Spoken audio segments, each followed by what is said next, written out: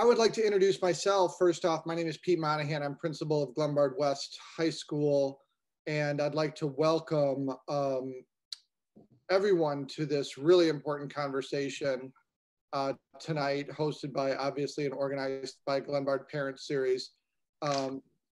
This is mental health is a topic.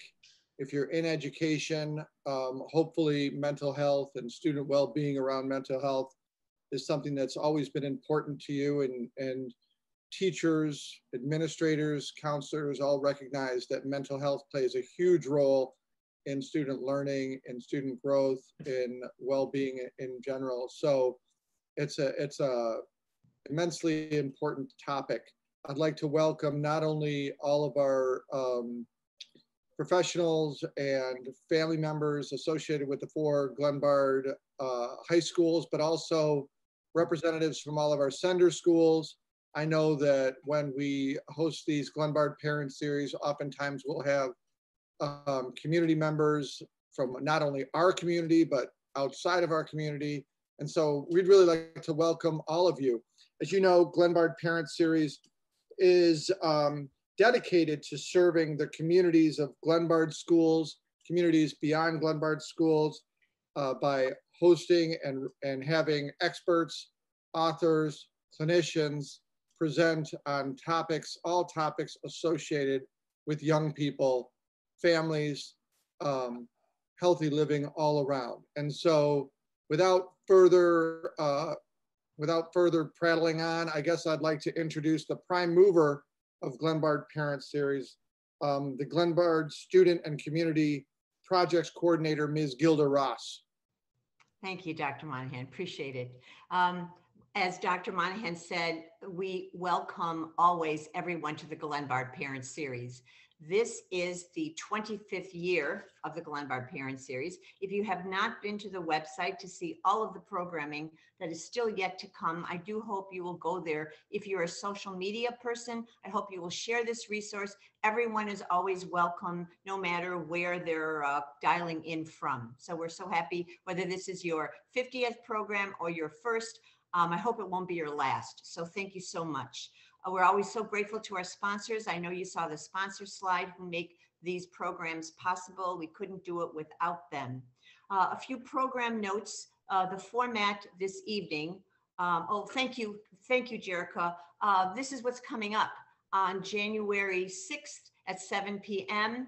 We're hosting two gentlemen as we learn all about inside the SAT test. Actually, the whole premise of this program is to really reassure you that this is just one of many factors that colleges look at. So we're going to hear from some experts to really reassure you that this is this is just one very small part of the big picture. So Matthew Pietrafetta from Acclaim Approach will be speaking, and then a special guest, Jeff Zelingo, just released a book called Who Gets In and Why. Once again, all about reassuring students and parents. He'll be previewing his appearance in October of 2021, and you'll get to meet both of those people. Phyllis Flagel is coming to talk about middle school matters, a pretty particular time in a student's life, and that's on January 2nd.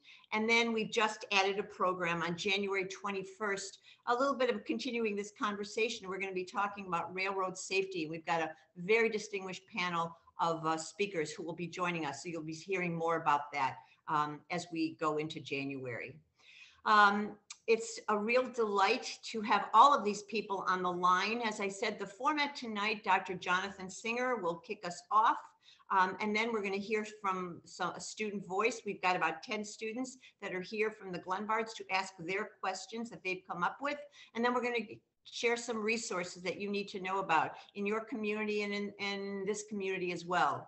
So Jonathan Singer, it's a real pleasure to welcome him back. This is a topic that we need to cover.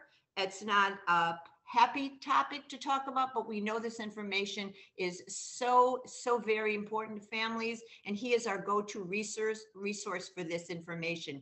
He's the author of book Suicide in the Schools. He is a true expert. As I said, he is the president of the American Society of Suicidologists. He is a professor at Loyola University in social work.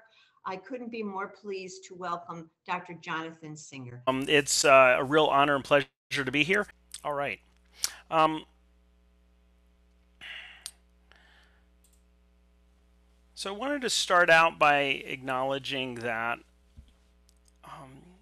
at its core, suicide prevention is all about finding lives worth living. And if we want a world where people feel like their lives are worth living, we can't have a society that says that some lives are worth more than others.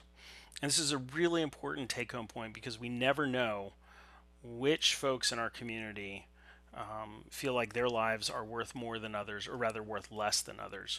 And so this speaks to an individual, a neighborhood, a community, and a societal level expectation that we should all have, that we are building an equitable and just society. Now, I wanted to share one stat around youth suicide. This is the only stat that I'm going to share, and that is that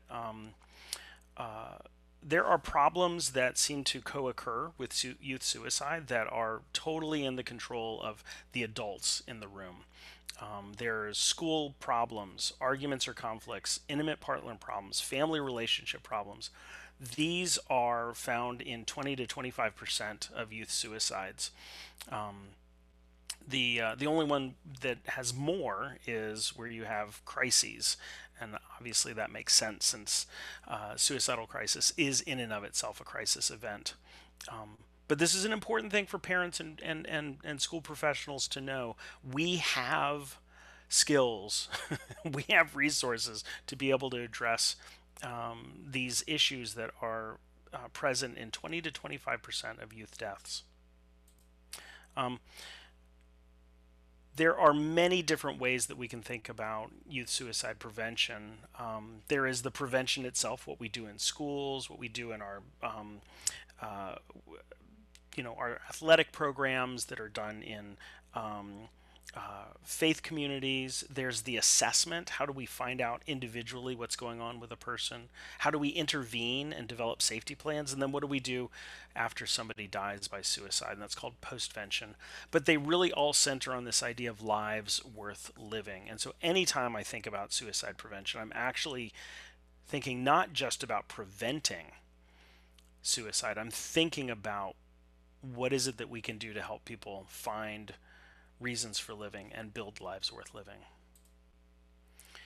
Some of the warning signs for youth suicide are talking about or making plans for suicide, are expressing hopelessness about the future, displaying severe or overwhelming emotional pain or distress.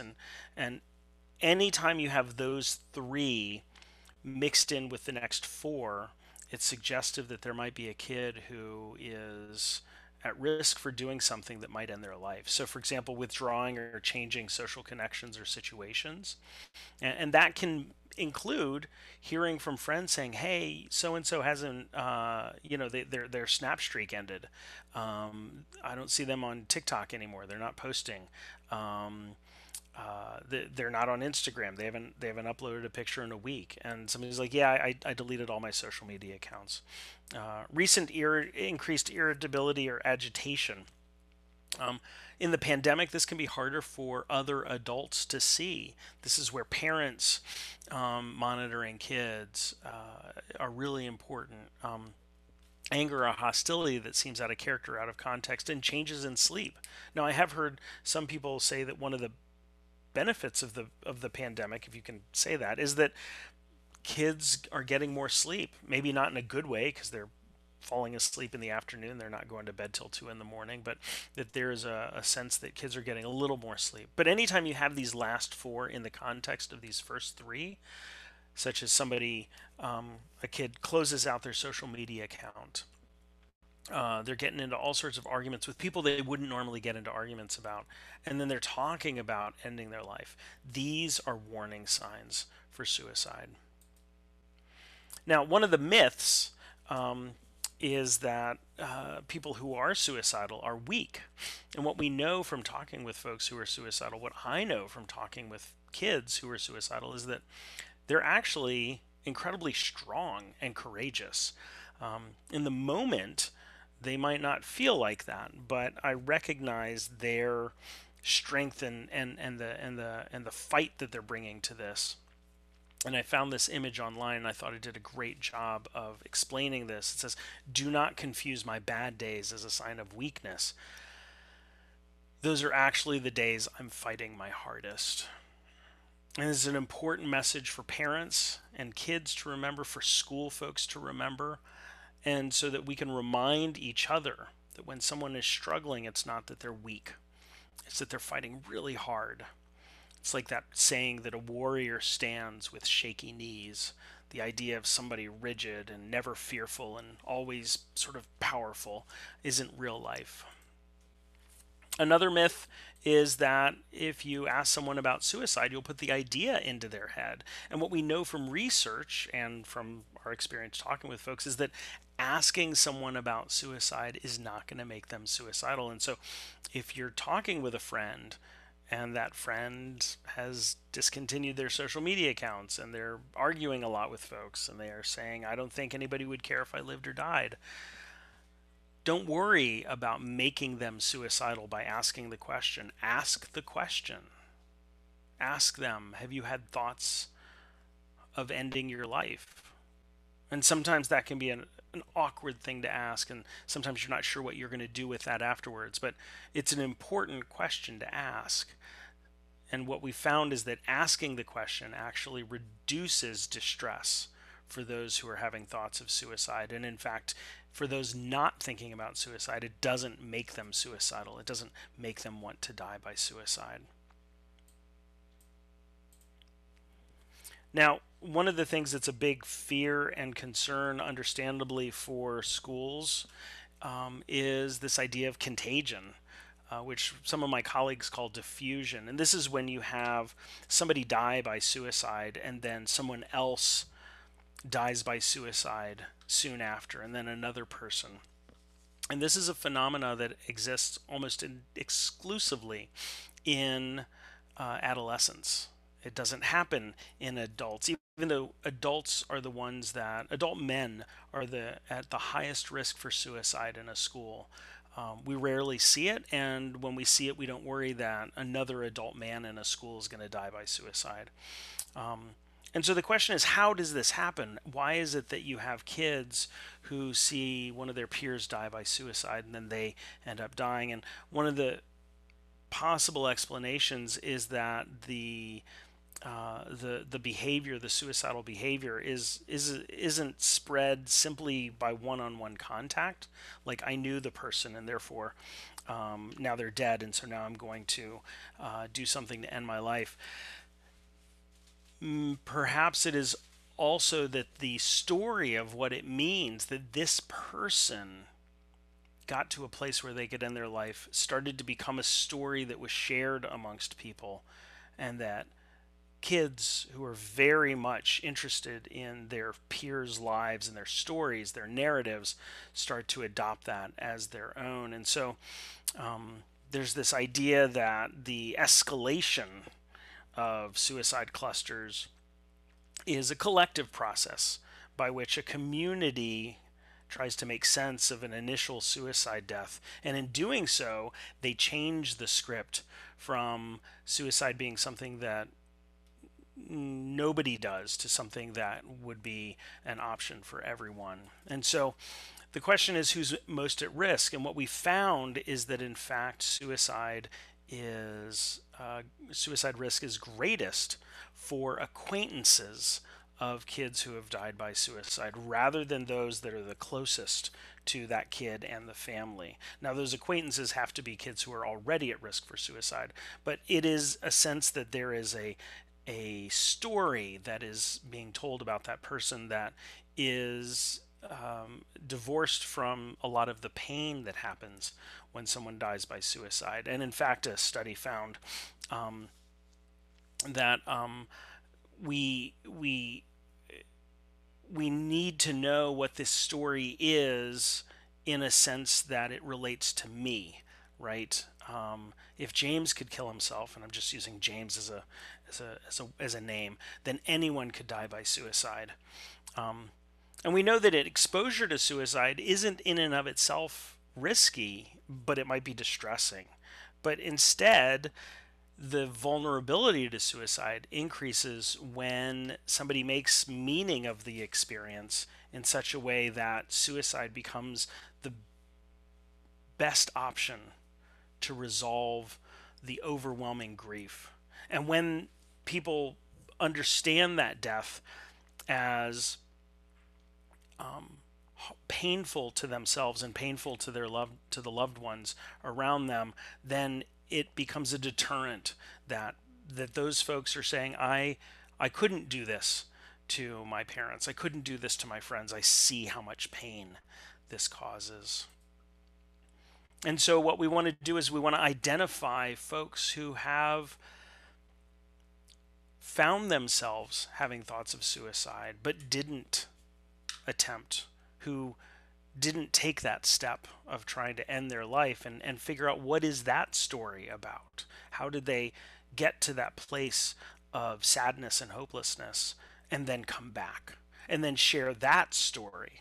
And so schools shouldn't ignore suicide deaths. And I acknowledge Gilda and Glenbard for tackling this issue head on, not just today, but also in the past, because we want to disrupt the perpetuation of these stories that make suicide the logical endpoint for all youth. Because it's not, and it shouldn't be. We should have stories where kids lead beautiful, wonderful lives, even if they don't quite understand what their reasons for living are. Now, when somebody dies, we have to acknowledge that we might have lost the same person, but our experiences of that can be very, very different. And that's one of the challenges. When a kid loses a classmate, your experience of grief will be different than your parents' experience or even some of your classmates' experiences. And that is the nature of grief, is that it varies.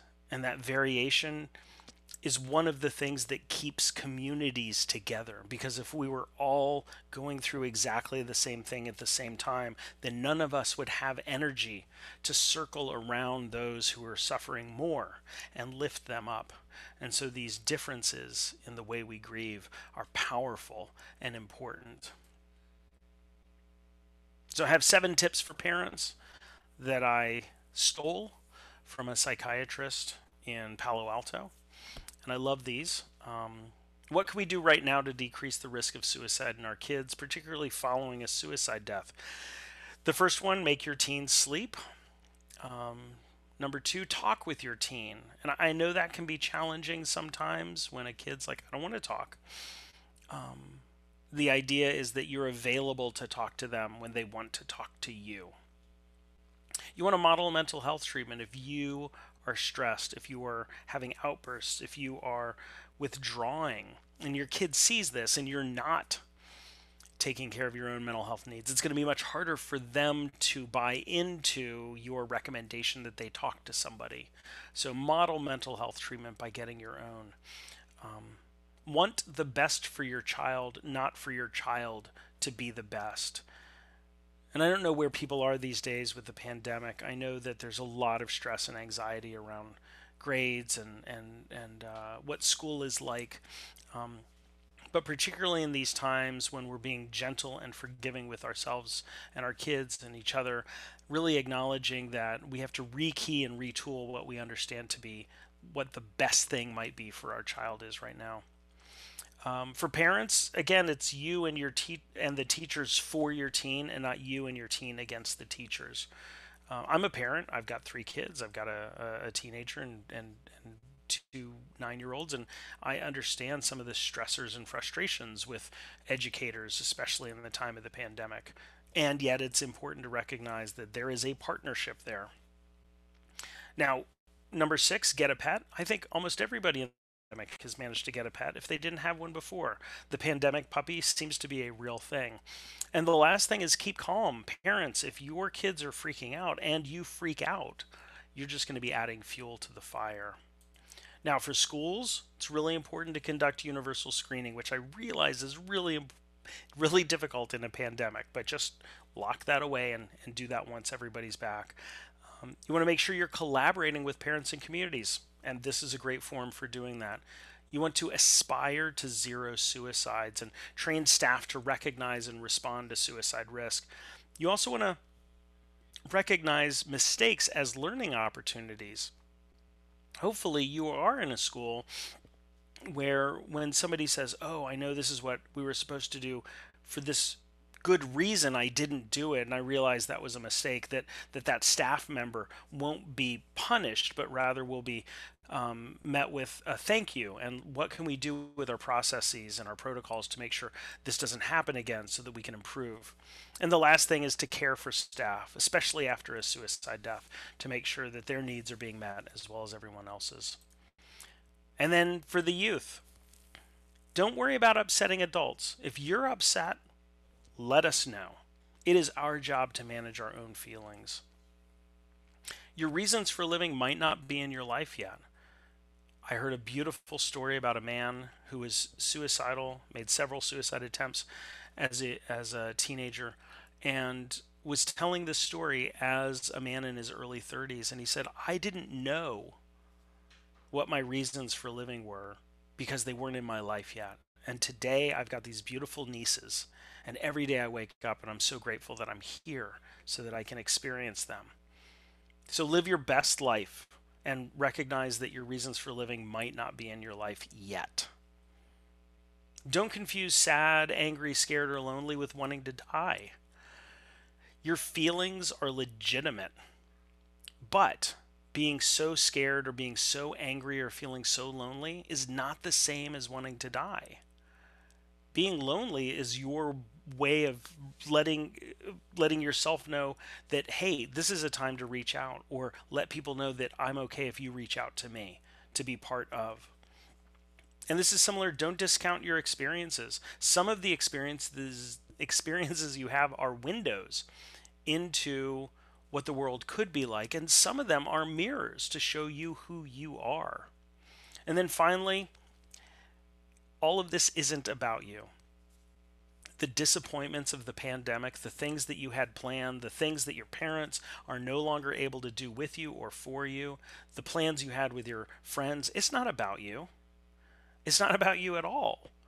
And at the same time, all of the things that you're experiencing, they're 100% about you. And this is the dialectic. This is the dichotomy that can be so hard for you to hold on to and manage, and can be so hard for adults to help you to manage. So I just want to acknowledge that one life lost to suicide is one life too many. And every single day I wake up, and everybody should wake up every single day and say, I'm going to do everything I can today, up until the very last minute, to make sure this person sticks around. So thank you. Thank you so much, Jonathan.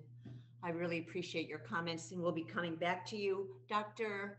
Monahan, you're up next. Thank you so much, Ms. Ross. And the comments that I'm going to make really are not necessarily particular to Glenbard West, but since I know Glenbard West, that's what I'll talk about. And it really has to do with how, what are the supports in place at Glenbard West, at the other Glenbards, that really play a big role in Just email it to you. Do you have maintaining student health and promoting student health and well-being. And first, it has to do with the people. And I guess that sounds sort of simple, but for us, when we look to hire teachers, support staff members, counselors, we want to make sure that we have individuals who are student-centered, who really have a high degree of buy-in and commitment to the well-being of our students. That has to be key, because if you don't have that, it really makes it difficult to make sure that people are tuned into training, that people are aware of struggles that students have, that the adults in your building know your kids. That sounds really simple and fundamental, but it's very, very important that your counselors and your staff members, your teachers know who your kids are, know their backgrounds, ask them questions. Students in your building need to have a strong sense that your building is personalized that there's always someone that they can go to, a trusted adult. We've heard that expression before, who, maybe they're not comfortable talking to, the math teacher, but, I seem to get along well with my social studies teacher or counselor or dean or whoever. So I guess that's something that I would point out. And of course, our building has an amazing related services department. All of the Glenbards do. I know that right now we have probably most of our social workers on this presentation right now. Related services, for those of you who don't know, is made up of our school psychologists, our social workers, our speech pathologists, headed up by our assistant principal for student services. In addition, we have our counseling team. Our counselors are having a lot of work in front of them. Their main focus tends to be about like student schedules and helping students to prepare for college. But certainly they are very much committed to checking in with kids. And our counselors come out into the hallways during passing periods, talk to kids. That's oftentimes the best time to reach out to kids who might be resistant. All of our schools also have problem-solving teams, what we call problem-solving teams. This is we divide the entire student body into these teams. And at Glenbard West, we have 3 of them comprised of our counselors, of our deans, of our counselors, our deans, our social workers. They all play a big role in that. So those things are all very, very important. Let me just Thank you, Peter. Peter, that's great. We may come back to you in a minute, okay? Let's take a break here and let's hear from some students, okay? Thank you. Thank you, Peter. Let's go, Neil, let's start with you. Hi, my name is Neil Forrest. I'm a senior at North. What are the most important signs to look for in teens who are possibly contemplating suicide? It's a great question, Neo, and some of the most important ones are to listen out for statements that indicate that somebody is thinking that people wouldn't care if they lived or died, that maybe the world would be better off, or that their friends or their family would be better off if they were dead. Even really being very explicit, like, I'm going to kill myself. So often people are a little freaked out or thinking, well, that you can't be serious, right? And so we hear those things, then we say, no, that can't, not you, right? So listening for those statements, and then also what I was talking about before about making sure that if somebody is no longer part of social media, right? Obviously, not during a pandemic, could be quitting a soccer team or not being involved in theater activities or band or whatever it is, could be a real sign that they're withdrawing. But these days, it's they've deleted all their socials, and so you're like, I don't know where you went or why, but you've totally withdrawn, and I want to check in and find out. And so when you have these things in combination, those are real warning signs. Again, any one of these things, other than the statements of suicide, can just be, I had to take a break for a week, right? I couldn't be on social anymore. Like, that's fine. But when it happens with some of these other things, that's problematic. But great question. Thank you, Neil. Thank you, Doctor. Desiree Garcia, you're up next. Hi, my name is Desiree Gracia. I'm a senior at West.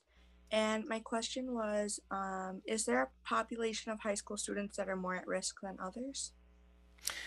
Yeah, Desiree, absolutely. So what the research shows from the Youth Risk Behavior Survey, which is through the Centers for Disease Control, is that youth who identify as bisexual, amongst when we think about sexual orientation, youth who identify as bisexual report the highest percentage of, or the highest percentage of youth report suicide ideation. So almost 50% of youth that identify as bisexual reported having at least one thought of suicide in the last year.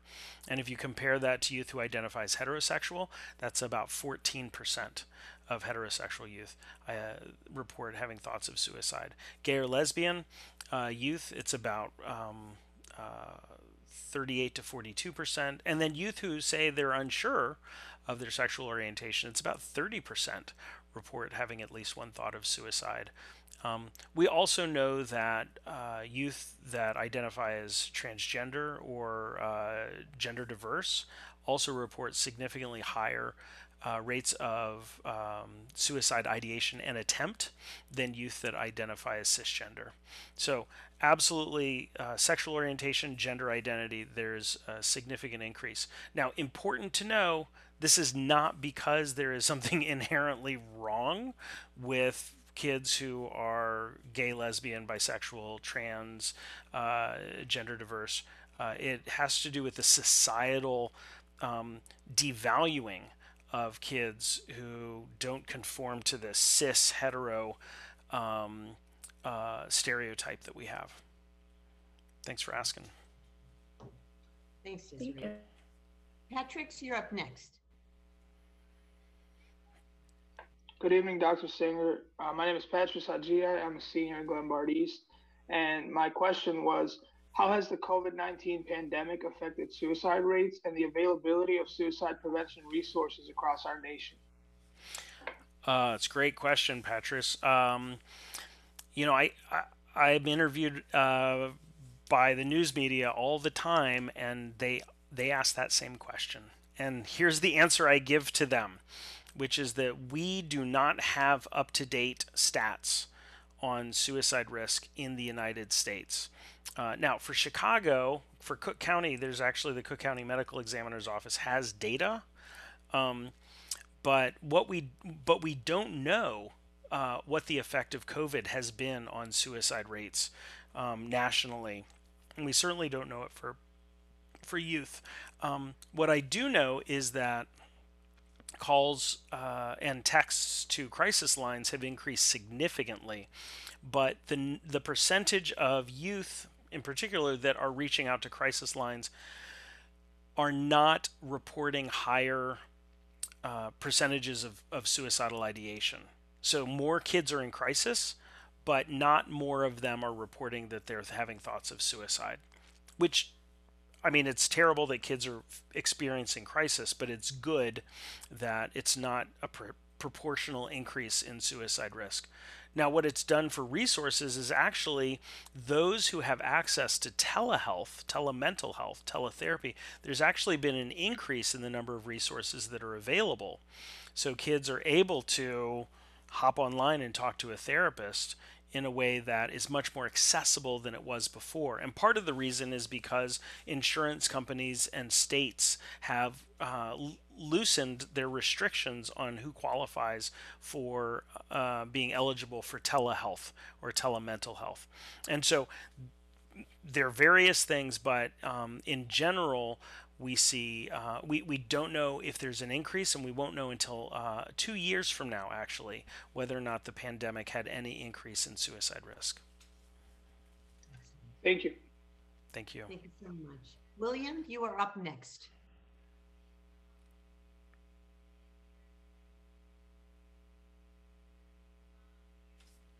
While we're waiting for William, I will say that there was a question in the Q&A about should the media disclose the means of suicide in public media, especially rail suicide? And the answer is no.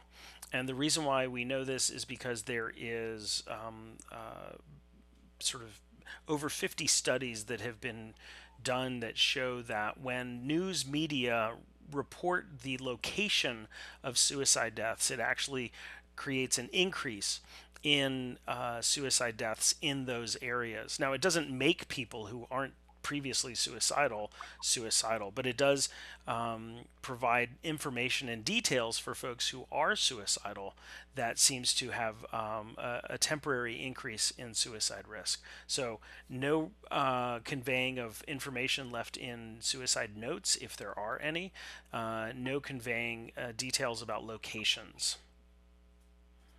Very good. And I'm glad you mentioned also the availability of asking questions. So thank you for that. William, are you ready? You want to unmute?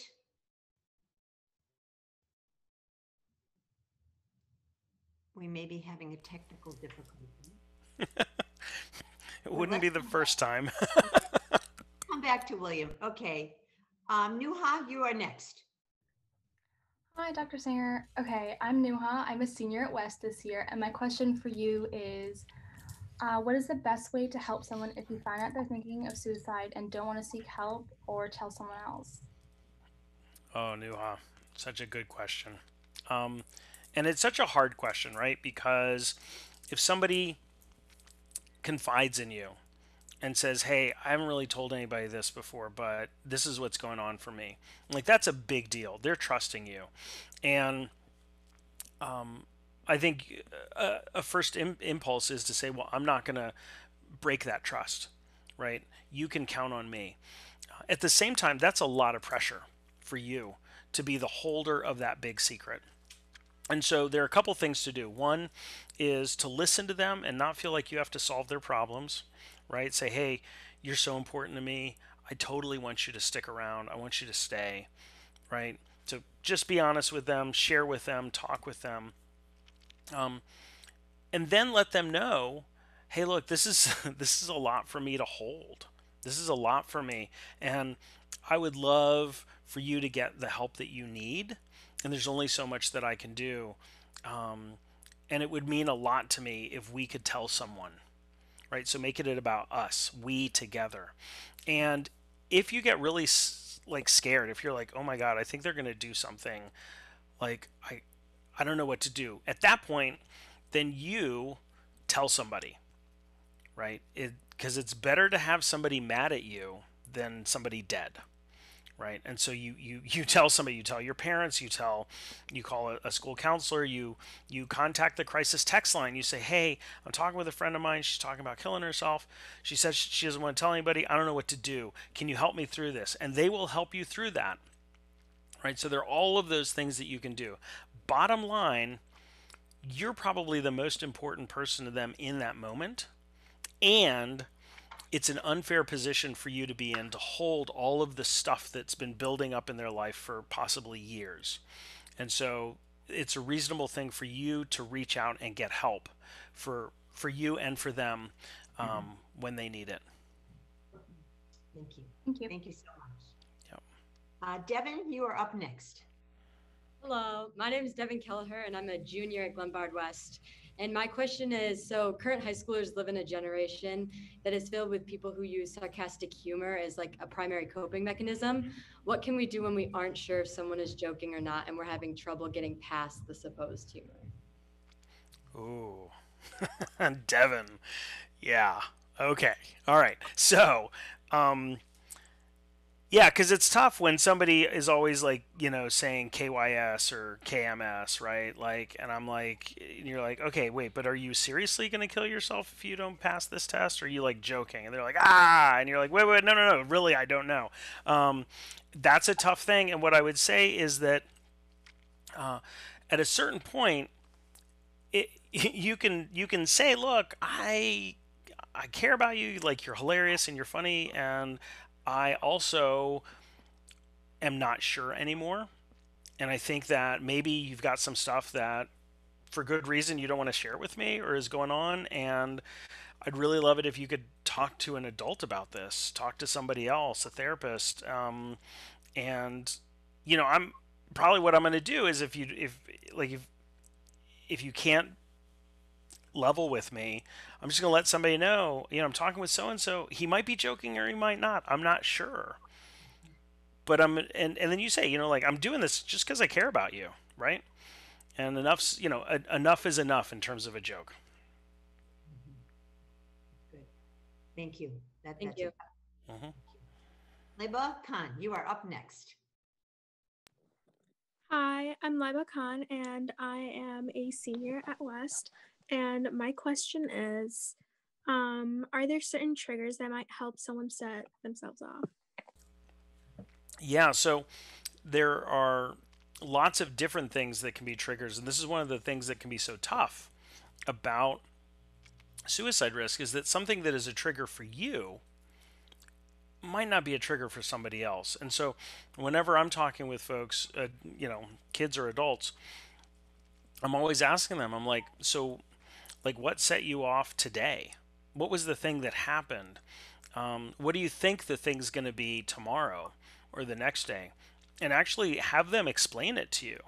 It's like, you know what? If my if my parents take away my phone one more time, like I'm gonna lose it, right? And you're like, okay, that's good to know. Like, thank you for telling me. I always like to check in also and say, what are the ways that you let your friends know on social media that you're not doing well, right? Are there memes? Are there memojis? Are there whatever it is? Like, how do you let your friends know so that you can be clued into that? So that if you see that, then you have an idea that something's going on. That's a perfect segue to Haley's question. Haley, you're up now.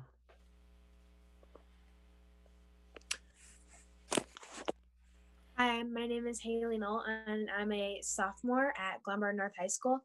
And my question is, what if someone seems suicidal on social media? Yeah, it's a really, really good question. And people do share their thoughts on social media. I mean, obviously, there's some very famous cases of people actually dying by suicide on Facebook. Here's what you do. The first thing, you let them know, hey, I see uh, that you're in pain or you're struggling or something, right? If you're on social media and for whatever reason, like you can't do this, there's always buttons where you can report posts or tweets or whatever, and there's an option for the company to then do some intervention or reach out to the person and say, hey, do you want to contact crisis text line or National Suicide Prevention Lifeline? If you see that they are posting things and people are trolling them, right? Like they're like, hey, I can't handle this anymore. And people are like, oh yeah, well, prove it. Do something, right? You can be an upstander on social media and say, hey, I don't think it's cool when people are doing that. I know it puts you out there, right? But at least it lets somebody know that you are with them. And sometimes that can be the thing that makes all the difference. Because one of the fundamental experiences of being suicidal is I I I'm not important to people. And when you say, no, no, no, no, no, like you're important to me, then that totally changes things. Seems simple. Thank you. But so important. Thank you both. Aryan, you are next. Hi, Dr. Singer. I'm Ariane. I'm a junior at Glenmart South. So my question is, how can we break the stigma about seeking help?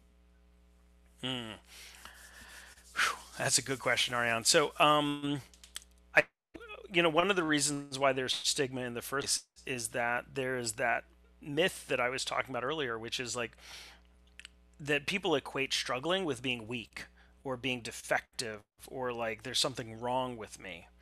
And what's true is that we all need some help sometimes, right? I mean, we're living through a pandemic right now, right? Like this hasn't happened in 100 years. If somebody's struggling, right? Your friend's struggling and they're like, oh, I don't know what to do. You're like, why don't you go talk to somebody? And they're like, what? No, no, no, no, no. I'm not that guy. And you're like, dude, we're in a pandemic. Like, are you kidding me? Like, you can do that. You could, nobody's gonna like be upset with you or think that you're weak because you're like, hey, I'm gonna go reach out and get some help. Like, we don't do that when people are like, I have a great business idea. I'm gonna go get some investors to invest in me and give me money so I can do my product, right? We think, oh, that's smart. But when somebody's like, oh, I'm struggling, I need some help with my feelings, and I go talk to the feeling mate lady, like then suddenly that's a problem. So I think that's one of the stigmas is that people think that it's weak, it's going to be perceived as problematic. And anytime we're able to have the adults in the room say, yeah, of course I see a therapist, or no, talking to people about what's going on is exactly what we need to do. Or when you can do that, like if you're one of the kids that people look up to and you're like, yeah, of course I see a therapist, even that will start to disrupt that stigma and that shame associated with seeking help. Thank you. Sean, you are up next. Hello, my name is Sean Sweikel. I'm a senior from Glenbard West. And my question is, how can we have conversations with our parents about how we are feeling without alarming them? Yes. First of all, Sean, I'm loving the pictures of Rome in the background. Those are awesome. The second thing is that, this is where earlier when I was talking, and I was saying, like let us know how you're feeling. It is our job to manage our emotions. I know that's a tough thing. I mean, as a parent, sometimes I have a hard time when my kids are angry or sad or scared. But if there's any way that you can let your parents know, look, sometimes I'm going to be upset, and really all I need for you to do is to say, I see you're upset. I'm not going to freak out, and I would like to hear more about it. Right? If there's any way you can let them know, great. And if you can't let them know, send them to me, and I will tell them. Sean has this brilliant problem solving brain of his, and sometimes he's really upset and he just needs to talk through some things, and he just needs you to sit there and listen so that he can let it out, and then he'll be able to move on with his day. Very good. Very good. Thank you. William, let's see if you can get on now and unmute yourself. It's working now.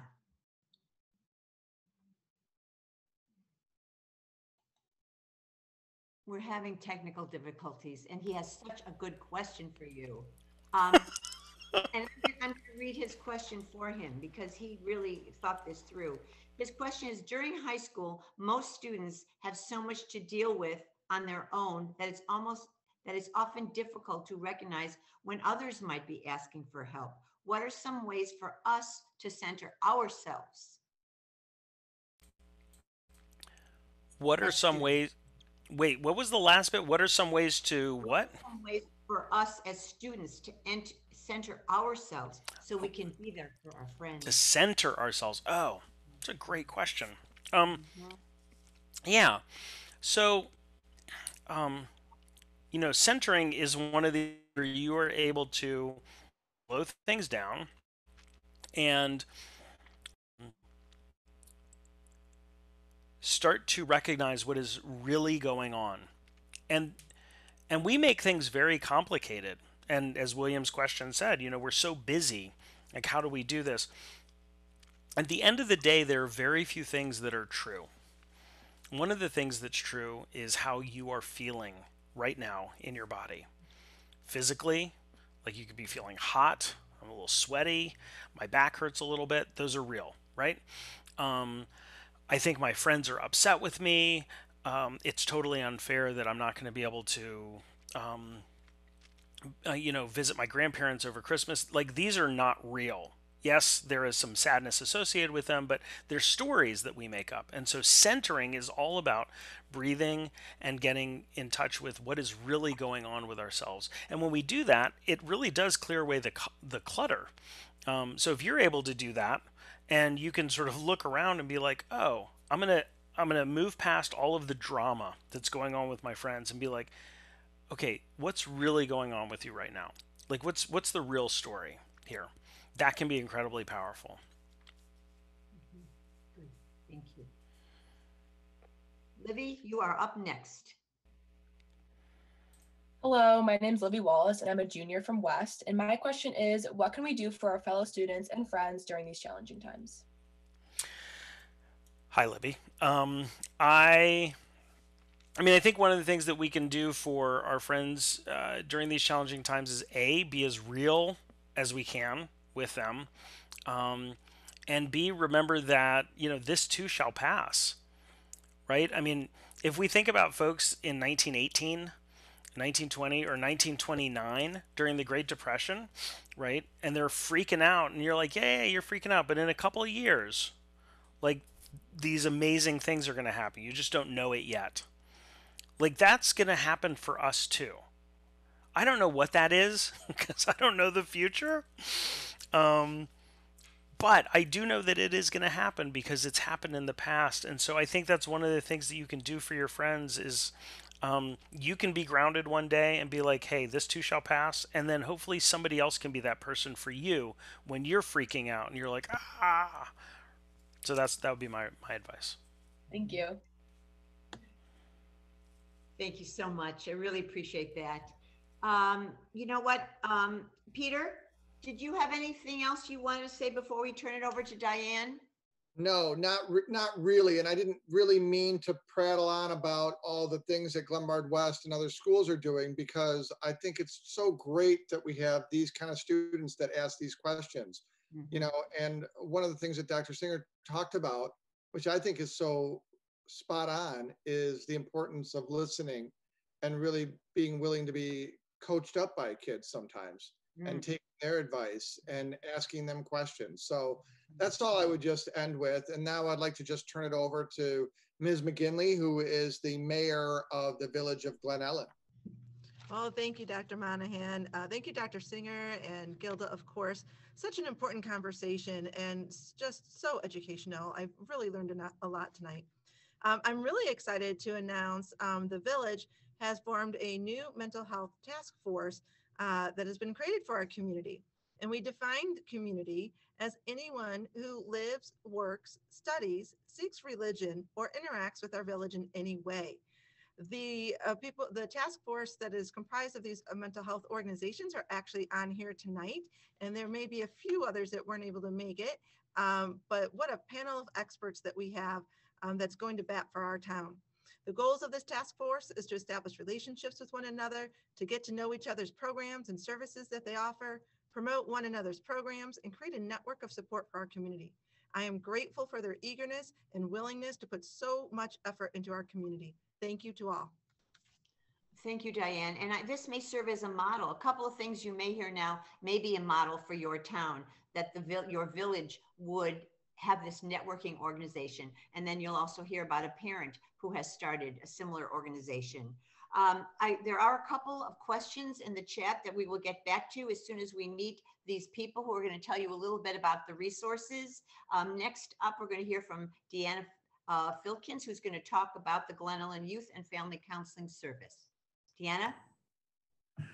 Hi, everyone. My name is Deanna Filkins. I'm the Executive Director and Lead Therapist at Glen Ellen Youth and Family Counseling Service. We are a local nonprofit that caters to all Glen Ellen residents and anybody who attends Glen Ellen-based schools. We provide individual, couples counseling, as well as family counseling at reduced fees. So our fees go as low as $5 a session. We never will not treat anybody based on their inability to pay. Everybody is welcome. I also want to make mention of a parent and adolescent support group that we are currently looking for participants. The support group is free of charge, and it's based around just supporting families that may be dealing with acute or some toxic stress, primarily related to the pandemic and what everybody is experiencing right now. So if you are looking for resources, please reach out. You can find us on our website at geyfcs.org. Thanks. Thank you. That's wonderful to hear about. Next up, we'll hear from Shannon Hartnett. She is the Director of Northeast DuPage Family and Youth Services. Shannon? Hi, thank you, Gilda. Again, I'm Shannon Hartnett. I'm the Executive Director of Northeast DuPage Family and Youth Services. We are a nonprofit community-based agency. We provide individual, family, and group counseling. And we also, similar to Glen Ellen, offer that service for reduced fees. We don't turn anyone away for their inability to pay. We specialize really in providing youth counseling, youth and family counseling. We really specialize in trying to build the resilience of families to avoid contact with the juvenile justice system or with the child welfare systems. We have offices throughout DuPage County. So we probably do have an office near you. We are embedded in 5 different police departments. So we work in partnership with those 5 police departments to provide social services and mental health services to residents of all of those towns. Our referrals come primarily from police departments. We're also in schools. We provide a lot of services actually at school or after school. We also get a lot of referrals from different community-based agencies. And so we're really looking forward to expanding our services in Glen Ellen and working with this group. So thank you. Excellent. And Shannon, didn't I hear that you just received a grant to help with families in Glendale Heights as well? Yes, yes. Wonderful. Great to know about that. Thank you so much. Betsy, you are up next. Betsy is a Behavioral Health Emergency Services Supervisor with the DuPage County Health Department. Betsy?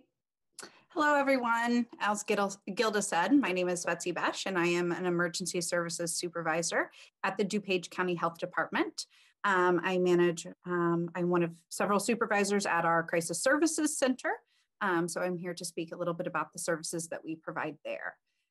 We provide 24/7 crisis services out of our location based in Wheaton.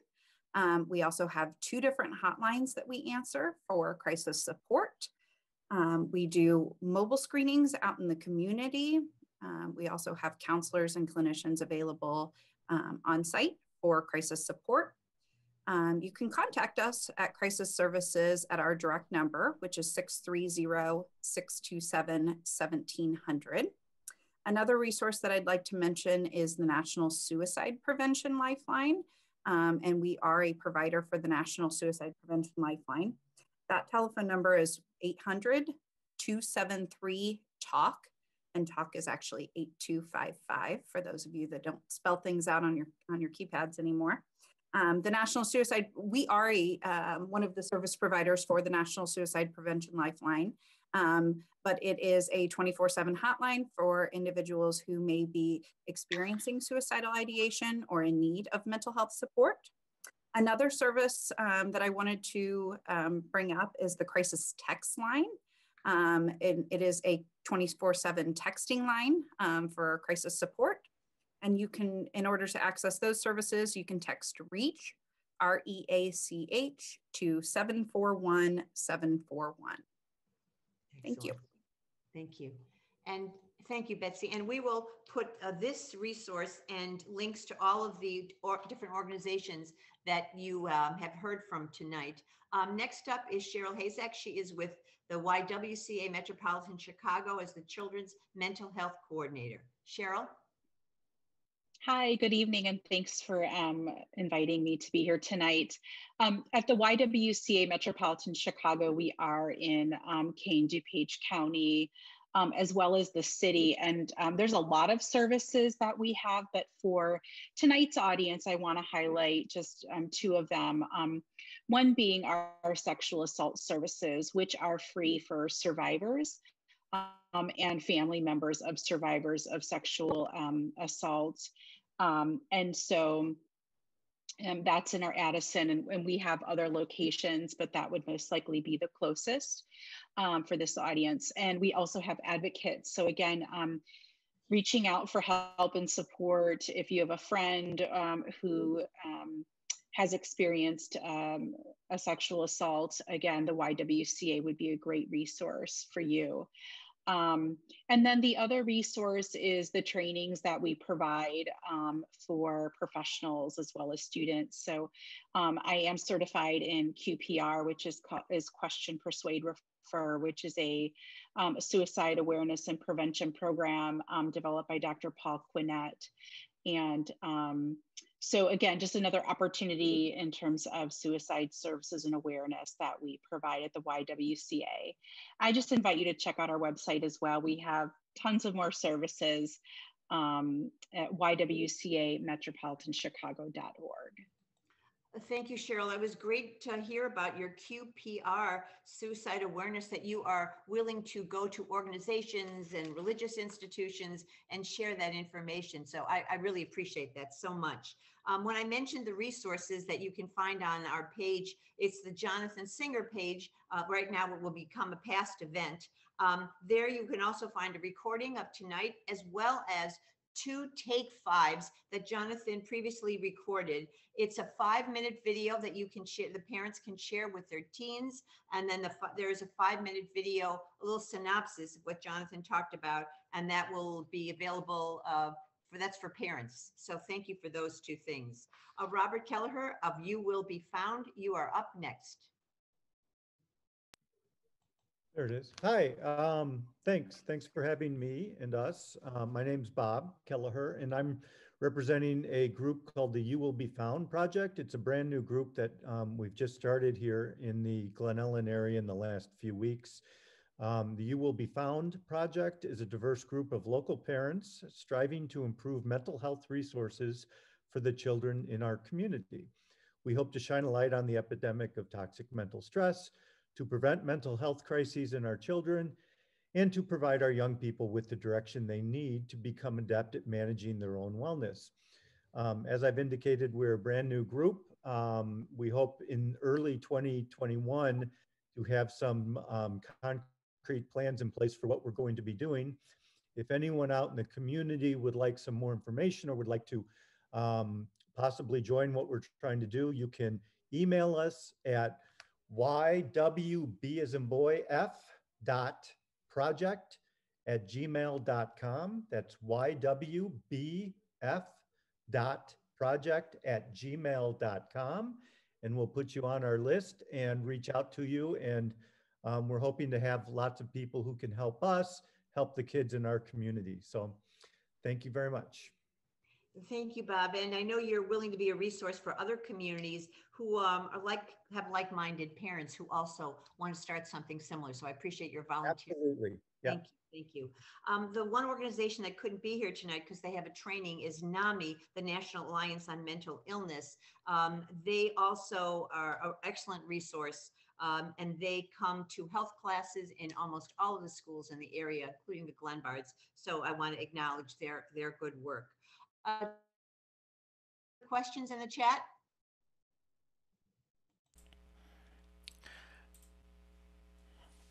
So Gilda, I've been answering some of the questions that are in the Q&A. Good. And you can look at them in the answered. There are a couple that are open, and I'm happy to answer some of those live if you would like. If you wouldn't mind taking 1 or 2 of those, because I know when a question comes in, it probably is indicative of the fact that there are many people. So if we could take 3 questions, and then maybe what's the question that you often get from parents on a night like this? Well, actually, one of the questions that is from anonymous attendee, how can we educate people about the fact that sometimes there are people who don't show any signs of suicide and still die by suicide? How do we support those families or friends and peers? How can we help support those individuals who may seem happy but are actually having suicidal thoughts if we don't know it, to help prevent it? So a couple of things. One of the reasons why I encourage schools to do universal screening, to survey students about if they're having thoughts of suicide, is because you don't know just by looking at somebody if they're suicidal. And so it's really important to be able to get that information. It's another reason why I say that we won't make somebody suicidal by asking them the question, because it's really important to be able to ask the question of somebody. And so if we're not asking, we're not going to get the answer. Now, the flip side is that lots of research and conversations with folks who have survived suicide attempts and family members have suggested that, in fact, most people who die by suicide have indicated that they're suicidal. And so part of that is knowing what to look for, knowing the warning signs. And that's why I had that slide about what the warning signs are for youth suicide. And they're similar for adults. And sometimes they include quitting a job or giving away possessions or things like that. But knowing what these are. Now, once somebody has died by suicide, then our focus becomes responding to the sense of grief and loss and that unanswerable question about why and what could I have done differently. And so we honor and we value and acknowledge those folks and their loss. And we don't focus on this idea that, like, well, everybody shows a warning sign, because, like, nobody wants to when they've lost a loved one to suicide. But there are many things that we can do. And one of the things that I really want to encourage parents to do is to say, I'm going to talk to my kids' friends' parents about this idea of suicide and say, what should we do as parents if one of our kids expresses something that is concerning, that makes us think that they might be suicidal? How do we support each other as a community? And how do we share information, and how are we there for each other? So that community parenting idea, but focused on suicide risk. So that's my answer to that question. And it sort of ties into the next question, which is recommendations for the best approach for a parent to take with a child who's lost a friend to suicide but doesn't want to talk about it. I think the first thing is, not the first thing, one of the things is, again, to have kind of a community agreement. And when I say community, I mean like your community of friends, not every single person that lives in Glenbard, but the circle of friends and the parents. Like, what is our stance on supporting each other and supporting the kid? There are lots of reasons why kids wouldn't want to talk, and if one of those reasons is because they feel like they'll be talked at or criticized or dismissed in some way, to say like, oh, I know this is so hard, but you'll get over it, you'll see. Like, those are all reasons why somebody might not go to an adult to talk. And if those are the reasons, then those are things that we can control and we can do something about. We can do it differently. Sort of like when I was talking with, when I was answering, I think it's Sean's question about how to talk to parents.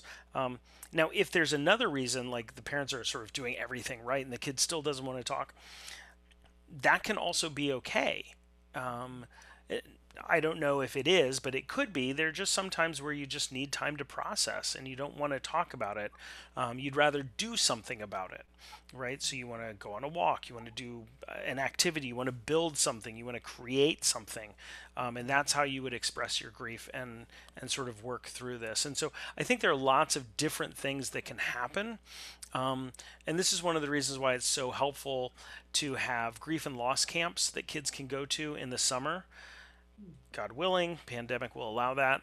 And also to have grief and loss counselors that can hold a space and create a space where kids are more likely to talk about that. It would be great if parents and kids were able to talk about everything. Sometimes they're not able to, and that's when hopefully reaching out to professionals is useful. So those are two questions. Gilda, do we have time for me to answer another one? Do you have one more? Let's take one more, and then we'll close, Jonathan. Let's see. This is related. So, as a youth worker, how often should you ask a student directly who's lost a friend from suicide how they're doing on their grief journey? So, I think it's a reasonable thing to check in with folks, but to do it in a respectful way, right? And to do it in a way that says, hey, I'm thinking about you, and, I know it's been a month since he died, or hey, it's been 6 weeks, or hey, I saw something that reminded me of so and so, and I was just thinking about you, and I'm wondering how you're doing, right? That's a very different thing than, hey, I notice you haven't talked about how you're feeling about so and so's death. Could you give me an update? right? Which is very different experiences of those two ways of being with somebody. And so I think that that sort of gentle check-in is something that you can do as a peer, right? So as a friend or as a youth worker, right? To gently reach out and say, I'm thinking about you. Thank you. Thank you so much. You know, this program is, we don't want it to stop here. So, I encourage you, even in the month of January, there is a program on January 27th. Dr. John Duffy has written a book, Parenting in the New Age of Anxiety. And he is going to be talking about his book, Parenting in the New Age of Anxiety, Understanding Your Child's Stressed, Depressed, and Amazing Adolescence. That's Wednesday, January 27th. And then, as I mentioned, we've added a program on railroad safety for January 21. Lots of programs in the coming year. So please, as you get out your new calendar, go to glenbardgps.org and look at the programming that's coming up. And then please do take a look at the resources. We do record these events. Can we share this recording, Jonathan? Is that okay with you? Is that all right? Yeah, of Yes, course. wonderful. Absolutely. Yep. That's very generous. I really appreciate that. So you'll go to glenbardgps.org. You'll look at Jonathan's page. That's where you see the resources for all the community that we talked about tonight, the videos, the take fives. A special thank you to those students who were so brave to come on tonight, those people who are representing your resources in the community, all the professionals, the social workers in the buildings and the schools who are working so hard for our kids. Jonathan Singer, and all of the people who listened in tonight. We wish you a peaceful holiday season, and we can't wait to welcome you back in January 2021. Stay safe, everybody. Thank you so much. Take care. Thank you.